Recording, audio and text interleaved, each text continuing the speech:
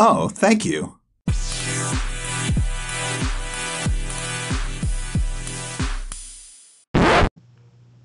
Okay, so folks, we are on another bonus episode of Vulnerability Time Season 3. I am your host, published author Josias Thorolius Epizon April. Okay. Folks, I decided to randomly do this episode. Of course, it is a bonus episode. Something that was really on my mind is something that I realized that our society does, we're conditioned to do, and we have the wrong definition of what the word victim actually means. And I'm talking about me too and me three because, I've definitely found myself so long saying, oh, victim mentality, or oh, don't be a victim. I found myself saying that. Well, I don't want to say I was saying it, I believed it. There we go. Because I never really said that, but I believed it, and I heard so many other people say that. But I was spending time with Holy Spirit, and who is my higher power? Folks. So this is the truth about victim. Okay, that word is a legal term. It is just simply used to describe something. It is a noun, not a verb. This is what the word victim means. And stick with me here, folks. Okay. So the word victim means, and you'll see where I'm going to go with this. The word victim means an individual who has suffered direct physical, emotional, or economic harm as a result of a crime, okay, or a hurt.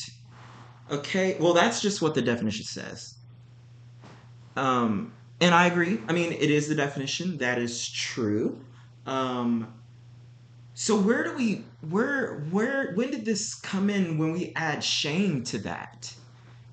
When did that become a thing? Victim shaming is so powerful and it's so stealthy. And it's like a lot of the times when we're saying victim, and all the time when we're saying victim mentality or don't be a victim, we're putting shame. The definition, it clearly states, is a legal term. And I'm going to repeat it again: an individual who has suffered a direct physical, emotional, or economic harm as a result of the commission of a crime. Um, the word is a noun, not a verb. And when we say victim mentality, ask yourself, what does that really mean? Because when you tell yourself what it means, it doesn't mean victim, it means fixed mentality. There is a difference between being a victim and then being in a fixed mentality. There is no such thing as a victim mentality. A victim is just a legal term, it is a noun to describe something that has occurred. But we add so much shame to being victim.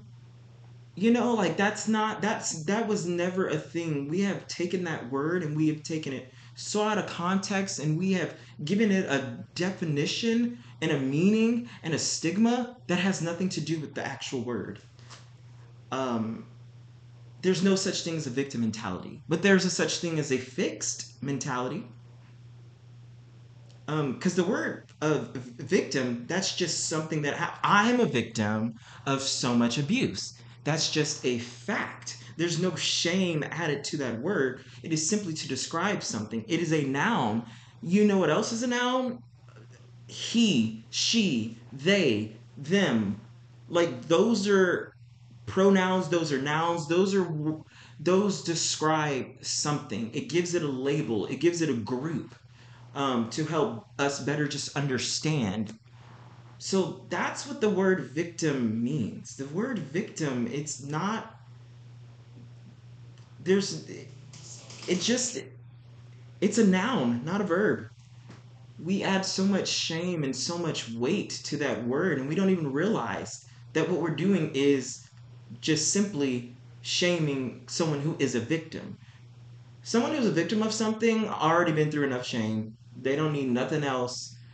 Um, we're so easy to, and I'm not just talking about society, I'm talking about myself too, you know, because I'm not innocent in this. But I'm simply saying this, folks. It just gives us something to think about. Do you find yourself doing this sometimes in your life, and you don't even really mean it? Because I see what you mean when you say victim mentality. However, that doesn't exist. That's not a thing. The word that you're meaning to say is a fixed mentality. That is when something is set. That's what fixed means. There's no such thing as victim mentality. There's no verb to even, because a verb is like something that's like a reoccurring action. That's Once you're a victim of something, you're a victim of it. Just the situation can stop, but you're still going to be a victim. We're all victims of society. We're all victims of society. Guess what? We're suffering in some way, shape, or form, because of political reasons. There's just a lot. But that word has so much shame, such a shameful connotation, and it's just like that's not even a definition. That's not even the definition of the word. Um, and I feel like putting shame on that word victim, it's then again reinforcing people to continue to commit crime to someone, because there's someone right now who is a victim of abuse, but they aren't going to speak on it. They aren't going to speak on it because of the stigma that is around it, because of the ignorance that is around it, because of the fear that is around it. And just being victimized in some way, shape, or form, you know, that can bring a lot of shame and fear in and of itself. And then we have society, adding on more shame and fear. We have the offender adding on more shame and fear. A lot of people get away with a lot of things because people don't speak up about it. And it breaks my heart that a victim, and I'm talking about myself too, but this is a reality, that the victim will continue to allow, a person to continue to harm them for peace sake, for I don't want to be labeled as a victim's sake. So that's just something that we got to think about. We live in a place, where we need to, let me rephrase that. We need to be able to allow victims of something to be heard. If someone is doing a crime to this victim, they need to be heard so that crime can stop. There's so many people that just keep their mouth closed and then they end up dying in the hands of the offender, or they end up killing themselves. There's so much stigma around being a victim, and it's just very ignorant. We're taught so far away from what a victim actually means. The word victim is a term, legal term. Just like the word defendant, just like the word prosecutor, just like the word judge. You know, the word victim, for example, the word judge, saying that you're a judge, that doesn't have any shame towards it. That's how it's supposed to be when you say the word victim. They're all just legal terms to describe something. Um, so that's something interesting. That's something to think about. Because I remember that I was quiet for a long time because I was afraid to be a victim. Even though I already I was just afraid to even acknowledge that, because I was just taught around the ignorance of, oh, it's bad to be a victim. No, no, no, no. It's bad that the offender did an action to cause someone to now be victim. That's what's fucking bad. You can't blame someone who's on the receiving end of something. We it's kind of like what we do in society. We look at the reaction of someone and we blame the reaction, but we don't ever look at the action. We don't ever look at the action that caused the reaction.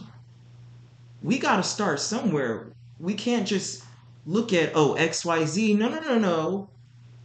And we like complain about XYZ, and I'm like, oh. Let's get some understanding. Let's look at the ABC. Let's look at the beginning. Let's blame that. You know, if there's going to be any shame on anybody, it should not be on the victim. It should be on the offender. If there's going to be any shame. I'm not a fan of shame just in general. But in this imperfect world, if we're going to add, and we already add the shame, we're putting it on the wrong person, the wrong party. The shame goes on the offender, not the victim. If shame's gonna go anywhere, the victim didn't ask, "Hey, I want you to abuse me multiple times when I'm a little kid."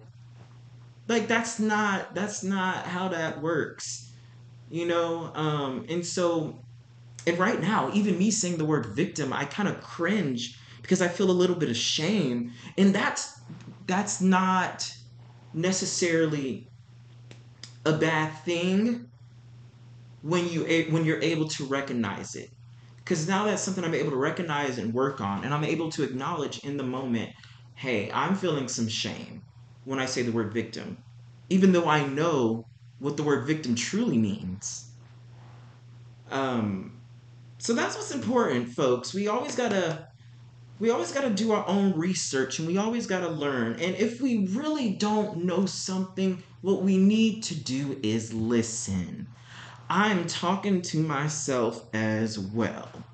It's really hard. And this is the second thing that I wanted to get into, talking about, the whole the theme of victim. Let's add some sense into that name, folks, like it was in the first place. It is a legal term. It is not a shameful term. It's just as um it's just as impactful and powerful and quote unquote normal as the word defendant, as the word prosecutor, as the word lawyer, as the word jury. It there's no shame to it. We as a society have added shame to that. And I think that's because a lot of the times when we look at leaders, a lot of times the people in power are oftentimes the offenders. So they are the ones that get to give us the definition, of a victim. That because it's in their hands, they have the power. The offenders have the power to continue to make the victim pay the price that the offender should be paying.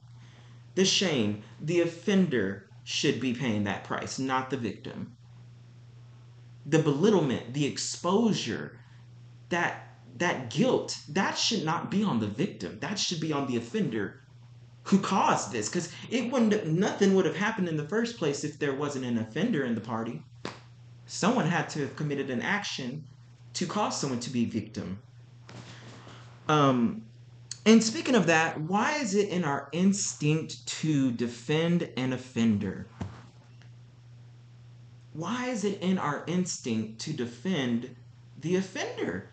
It's like when someone's trying to, and this happened to me a lot, and I've done this a lot. Um, I'm thankful to the Holy Spirit because now I'm able to work on it, and working on it.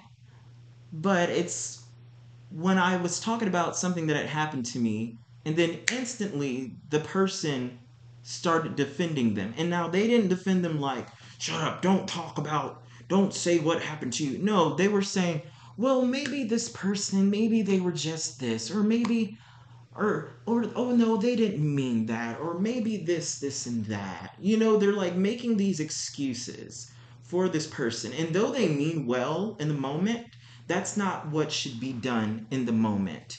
And so I asked him, I was like, so by you telling me all of these things about this person who hurt me intentionally, why are you telling me these things? And they're like, well, I'm just trying to help you. I was like, you want to know the best way to help me is to hear me.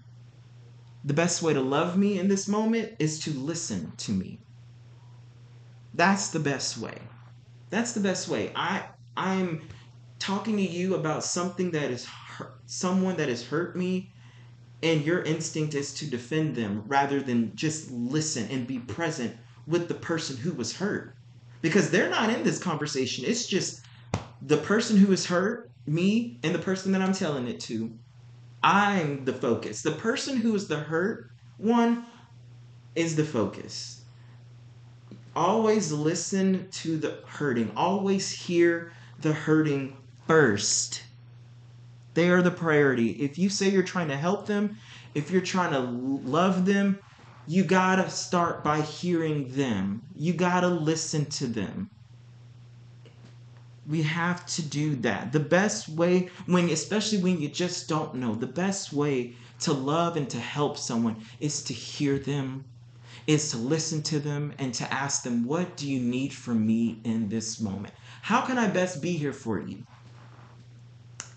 And then they let the person who's hurting tell you what they need from you in the moment, rather than you just trying to guess and give them what you think they need, or give them what you're accustomed to just giving others. And maybe in that moment, maybe they do need someone to quote unquote defend the offender. Maybe that's going to help them calm down. But what if that's not what they need in that moment?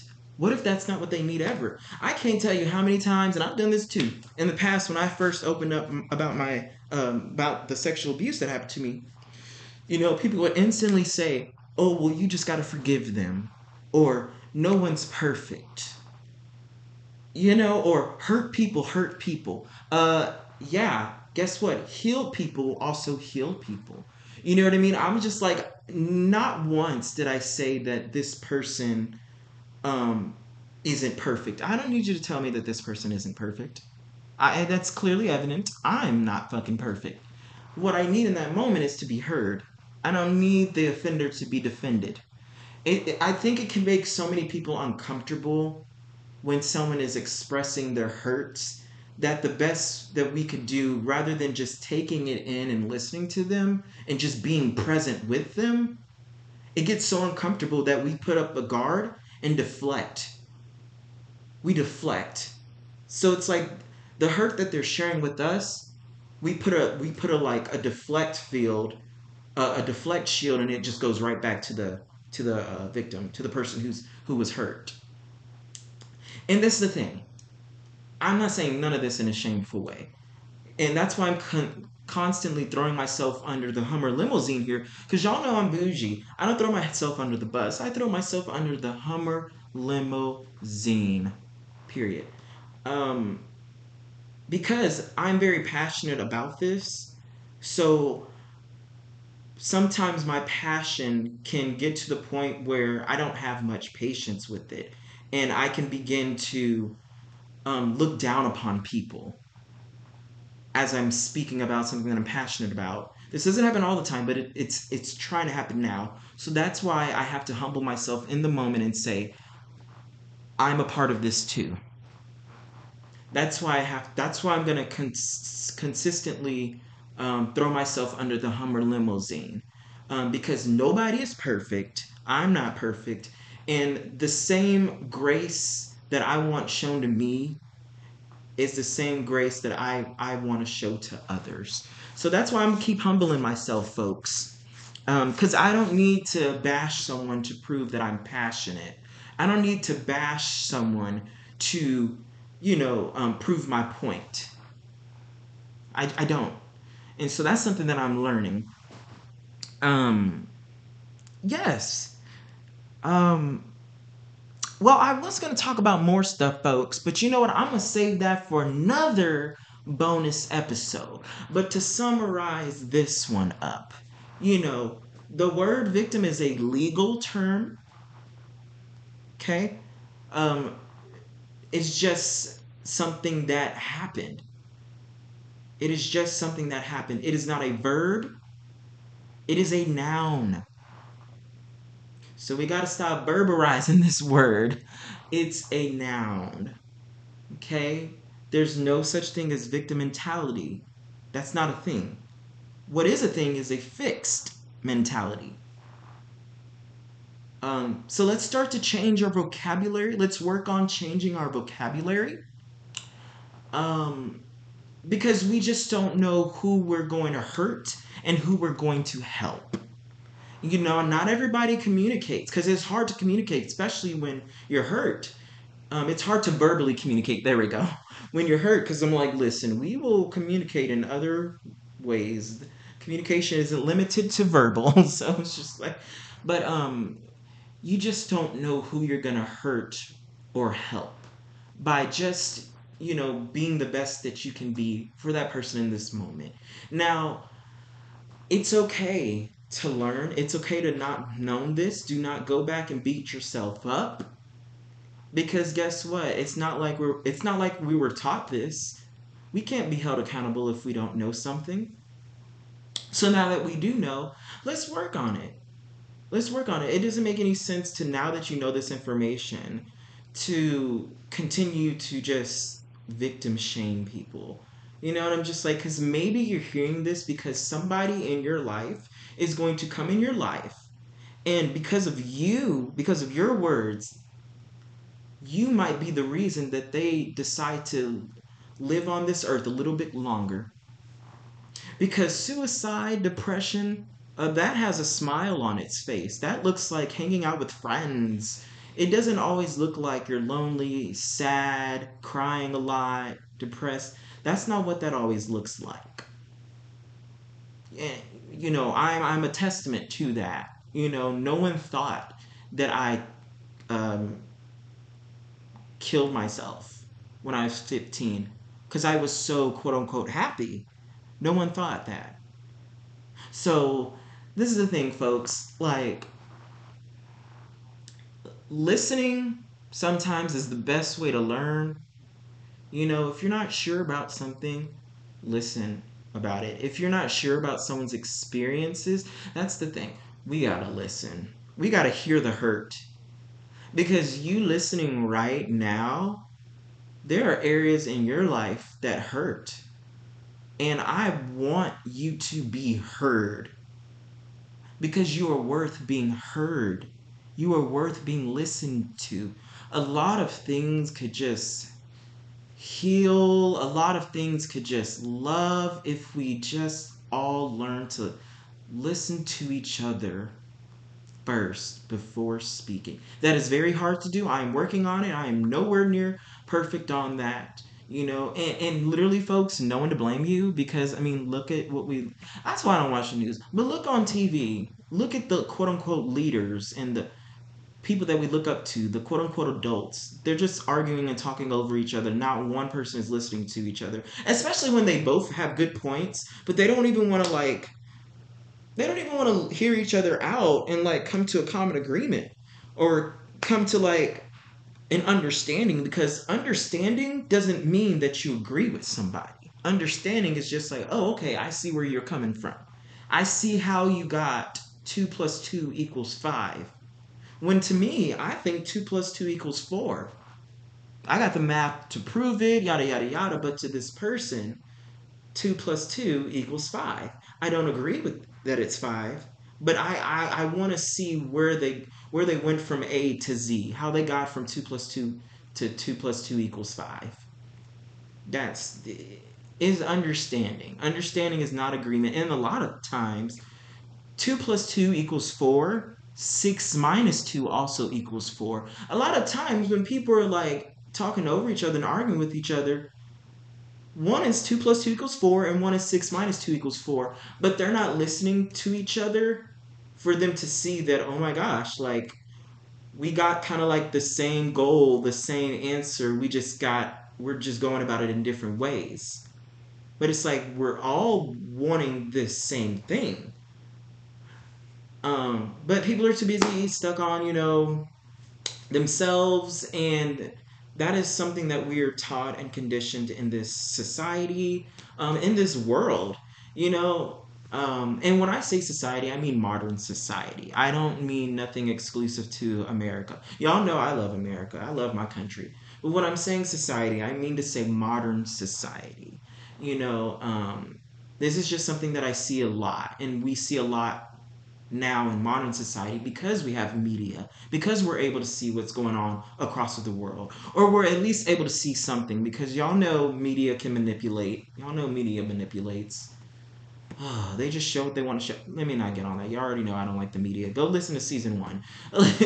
Go listen to season 1. But yes, I think I'm gonna wrap it up there.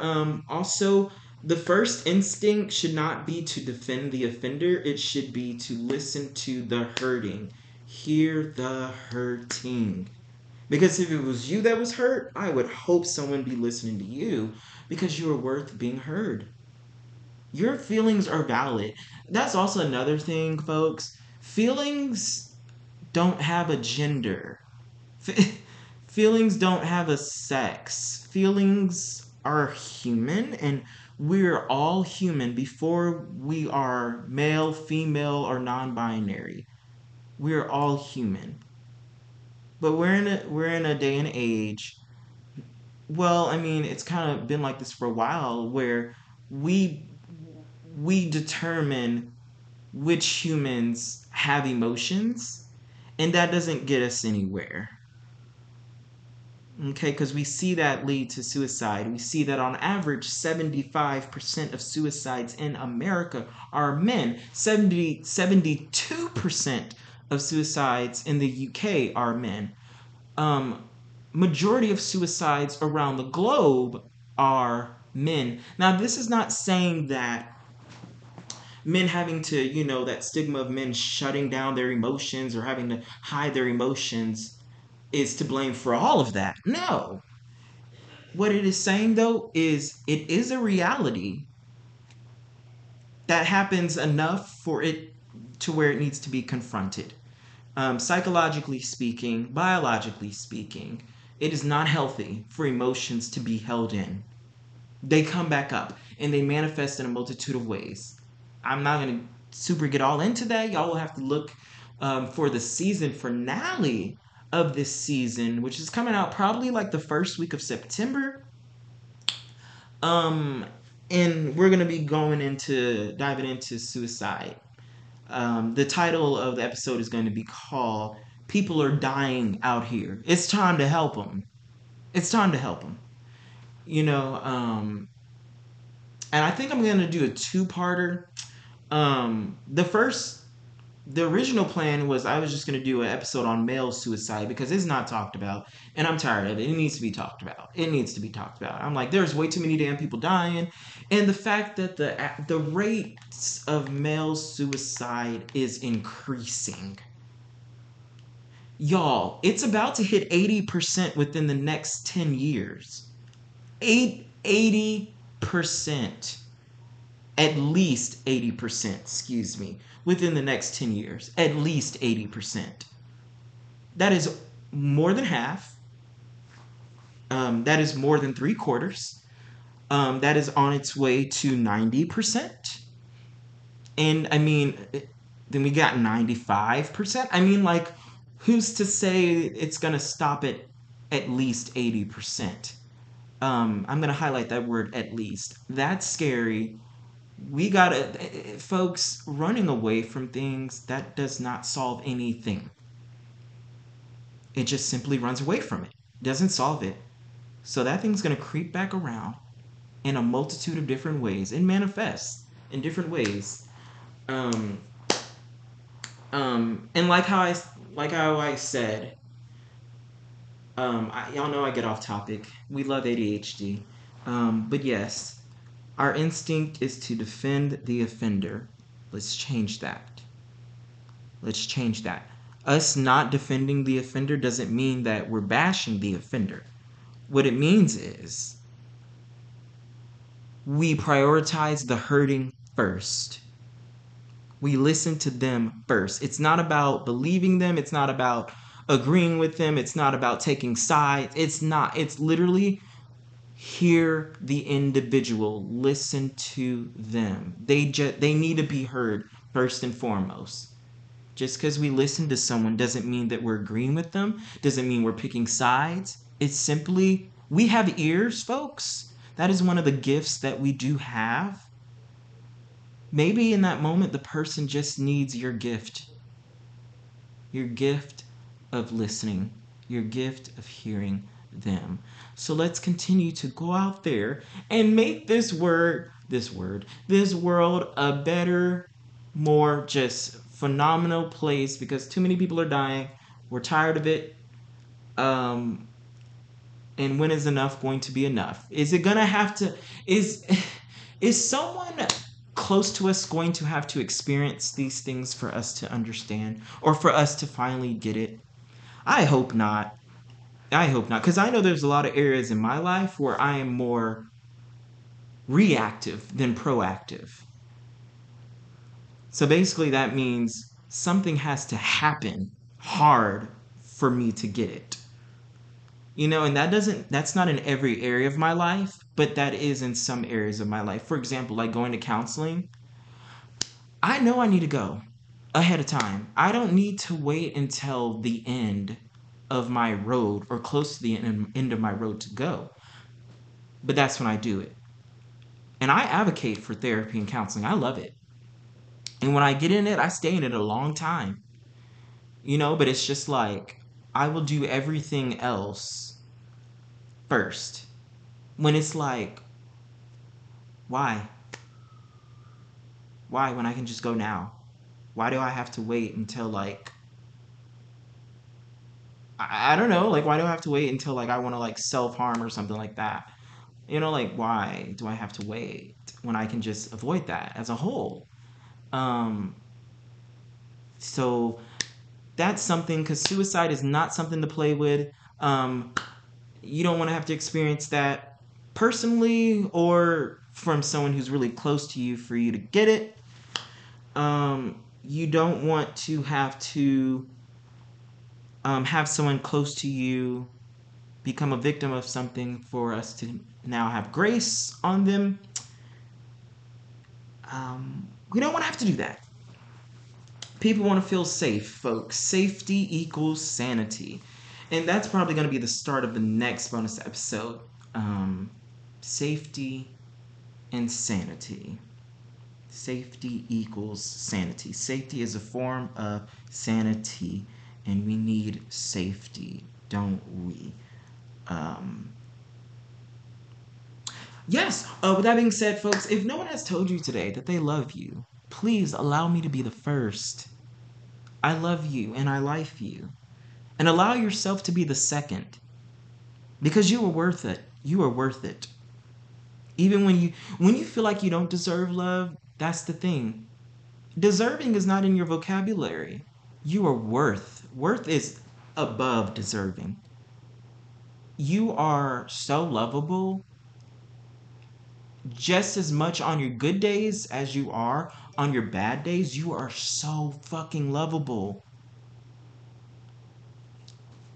So, also, I want you to go ahead and text someone, folks, and let them know that they are lovable and worth it. Let them know. Just randomly let them know. Let them know. Okay, and with that being said, folks, this has been another episode of Vulnerability Time. And I will see y'all next episode for whatever the hell we will be talking about. Because I don't know currently. I mean, I have a lot of the episodes recorded. I just don't know which one's going to be after this. I don't even know when I'm going to release this episode. The point is, the episode will be released, and I'm going to figure out what I'm going to title it. With that being said, bye, folks.